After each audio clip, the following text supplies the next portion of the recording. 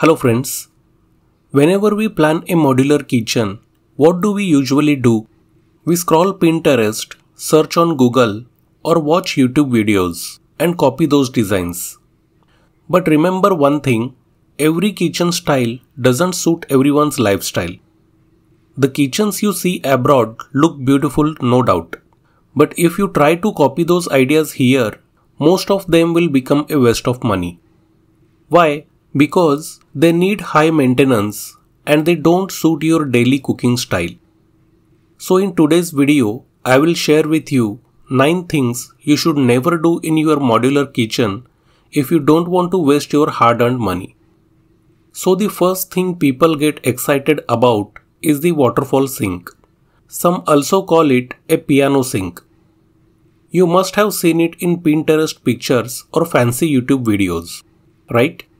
It looks stylish, no doubt. But here is the reality. In those videos abroad, kitchen work is usually very light.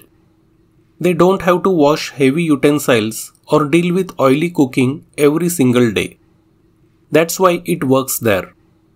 Now, when you bring it into a regular busy kitchen, the first problem is water pressure. This sink has 4 to 5 different spray modes, and if your plumber is smart, maybe he will adjust the pressure. But even then, after some time, you will face maintenance issues.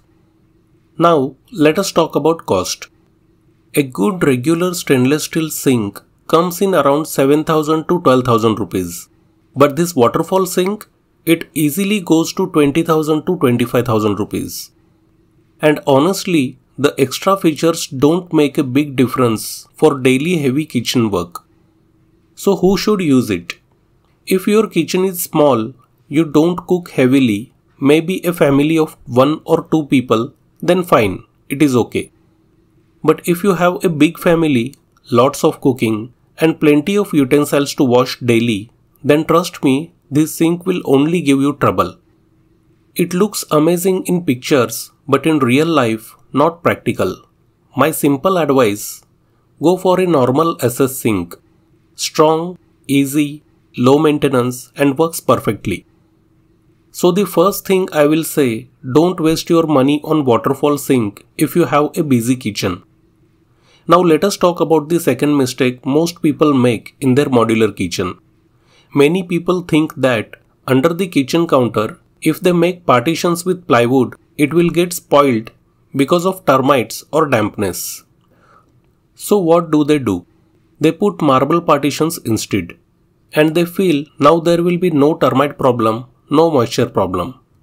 But this is actually a big myth. Why? Because when you install baskets or drawers inside, those baskets run on channels and the channels are fixed with screws.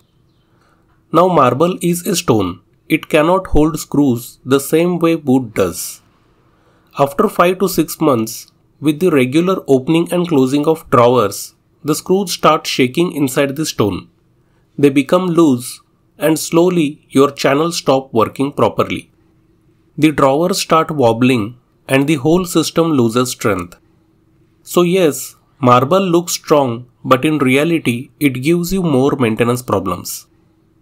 If you still want stone, then use granite, because granite is harder and holds up a little better than marble.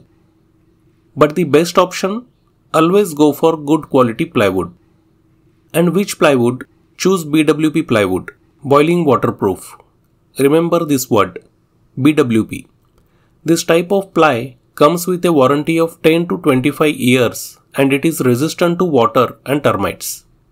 In plywood, screws fit properly, channels work smoothly, and you won't face maintenance issues. So the second biggest mistake people make is using marble partitions inside the kitchen. If you avoid it and use the right ply, your kitchen will last much longer and work much better. Now let us talk about hobs and induction stoves. What do we usually do? We fit a built-in hob on the countertop and sometimes along with it, we also add an induction hob. Looks stylish, right? But here is the thing.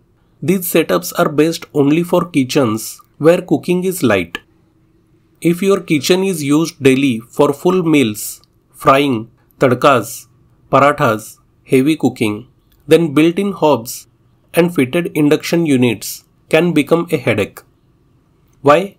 Because the maintenance is too much. Suppose the hob or the induction stops working. To repair it, the whole unit has to be removed. And if the model is discontinued or parts are not available, then you might even have to cut your countertop again to fit a new one. That is extra cost and extra mess. The biggest issue with fitted induction hobs is their yearly maintenance. Every time you will have to remove the whole fitting, send it for service and reinstall it. And if it can't be fixed, you are stuck with a gap in your stone top. So my advice, if your kitchen is small, not much cooking happens, and you don't mind occasional servicing, then a built-in hob is okay. But if you want a hassle-free kitchen, then go for modern freestanding stoves or portable induction cooktops. These come in stylish designs now, look great, and you don't have to cut your countertop or worry about replacements. When we plan a modular kitchen, one of the biggest mistakes people make is in choosing the countertop. These days, we see glossy tiles for countertops. They look shiny, attractive, and even luxurious at first sight. White or black, the shine really pulls us in and we feel, yes, this is what I want in my kitchen. But the truth is, it is a mistake. Once you start using it daily, scratches appear very quickly. Within just 1 or 2 months, that glossy shines becomes dull and the countertop starts looking old and worn out. Not just tiles, even marble or nano white slabs. You will often see them sold in series like G3, G5, G7. They all look good initially, but the problem is maintenance. These materials stain, scratch, or lose their shine faster, especially in a busy kitchen where we cook every day. So what should you choose? Granite is the best option. It is durable, long-lasting, and you will get beautiful varieties in the same price range as tiles or nano white. If you want something more modern, quartz is another good choice. It comes in many colors and patterns, and compared to tile or marble, it performs much better. That's why my recommendation is simple. Go for granite or quartz. If you choose others, you will end up spending more time and money on maintenance, and that is not worth it. Now let us talk about one big plus where people waste money, the chimney. Most people buy a slanted chimney because it looks modern and stylish. No doubt it looks very good, but the problem, the glossy glass finish on it. Within just 2 to 3 days, you will start seeing oil stains and smudges. And if you don't clean it quickly, your kitchen, especially an open kitchen, will start looking dull and messy. So yes, you can go for a slanted chimney, but be ready for regular cleaning and maintenance. Now, if you do choose a slanted chimney, keep a few things in mind. The suction power should be at least 1200 to 1500 m³ per hour.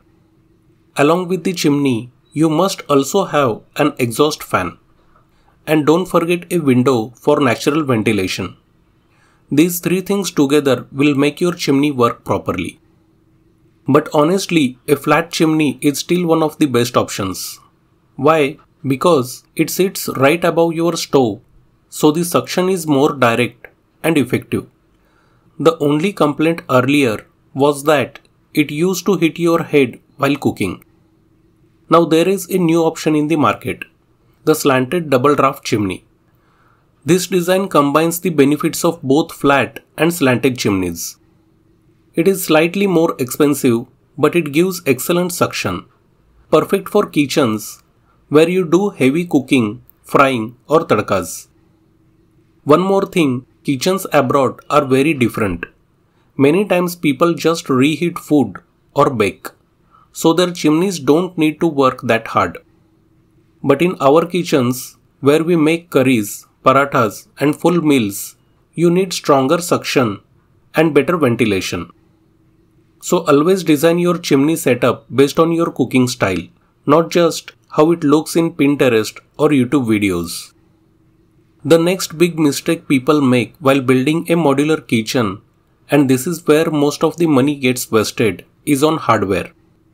You will see people spending 1 lakh, 1.5, even 2 lakhs on their kitchen. But then, for the hinges and drawer channels, they pick local cheap brands. Now let me tell you the truth, if the hardware is not of good quality, it will give you problems in just 2 to 3 years. Screws will get loose, hinges will stop working, channels won't slide properly, and sometimes the whole piece has to be replaced because it can't even be repaired. Why does this happen? Because the steel used in cheaper hardware is not the right grade. They use 202 grade or some mixed material which rusts and corrodes quickly. But good brands use 304 or 316 grade stainless steel which lasts for years without trouble. So my advice, always invest in good hardware. Don't compromise here. Use top international brands like Hettich, Hafele or any other reputed company in your country. Yes, they cost more, but think long term. They will easily last 10 to 15 years without giving you headaches. Trust me, in a modular kitchen, hardware is the heart. Spend wisely here and you will actually save money in the long run. Now let us talk about another big mistake people make with modular kitchens. See, when we make a kitchen, most of us focus only on how it looks. We want it to look modern, deluxe, stylish, right? But in that process, we often forget one very important thing: how easy it is to work in the kitchen every day. That's why many people choose a high glossy finish, laminates, acrylic sheets, PU polish, or sometimes even mirror-like glossy panels. At first it looks amazing, shiny, reflective, very premium. But the problem starts after a few months of use. The moment you touch the cabinet, your fingerprints will show. The moment you cook something like curry or tadka, oil splashes and stains will start sticking on that glossy surface. And within just 6 to 7 months, your kitchen starts looking dirty, patchy, and very difficult to maintain. So my suggestion is, don't focus only on looks. Focus on practicality and maintenance. Go for finishes that look good but are also easy to clean and maintain. If you still love glossy, you can use it smartly, maybe on some parts of the kitchen but not everywhere. Because remember, this is not just about design. A kitchen is a working space. You should feel comfortable working in it every single day. Looks are important, but maintenance is even more important. Now, one more very important thing about modular kitchens. Most of the time, we design them only by thinking of what we need today. For example, maybe today you don't have a dishwasher, but tomorrow you might want one. Maybe right now you don't have a water purifier, but in the future you will definitely use it. Or maybe you will upgrade to an induction hob later. New appliances keep coming and you should be ready for them. That's why I always say, when you are planning your kitchen, keep extra electrical points. Not just one, at least 3 to 4 extra outlets. And make sure they are properly designed. 1 point for the microwave, 1 for induction, 1 for water purifier, 1 spare for future appliances. Because once the kitchen is done, after a few years, if you suddenly want to add something new, then what happens? You will have to break the tiles, do wiring again, make a mess, and spend more money. Why go through all that headache? So, when you are investing so much in a modular kitchen, spend a little wisely on electrical planning. That way, your kitchen will stay future ready and you won't have regrets later. Now let us talk about the height of your kitchen counter. See, what usually happens when your kitchen is being made, the mason will keep the counter anywhere between 32 to 36 inches in height. Standard is around 32 inches, sometimes 33, sometimes even 36. But here is the thing, who is going to work in this kitchen? The height of that person really matters. If the counter is too high or too low compared to their height, it becomes uncomfortable. If the person is tall, they will have to bend a lot. If the person is short, they will struggle to reach and work properly. So what should you do? The best way is to design the counter height based on the user's comfort. And nowadays, there is also a new trend that works really well. Cooking area, where you will chop and cook food, keep this counter a little lower so it is easier to work without strain. Washing area, that is sink side, keep this counter a little higher because when you wash utensils, you don't want to bend too much. This small change not only makes working in the kitchen easier but also looks stylish. A counter with slight height variation actually looks very modern and beautiful. It doesn't have to be all in one flat line. So if you follow this along with the other tips I shared, your modular kitchen will need less maintenance and will be much more comfortable to use for many years. But tell me in the comments, have you made any of these mistakes in your kitchen? Or do you have your own tip to share? I would love to learn from your experience. See you in the next video. Thanks for watching.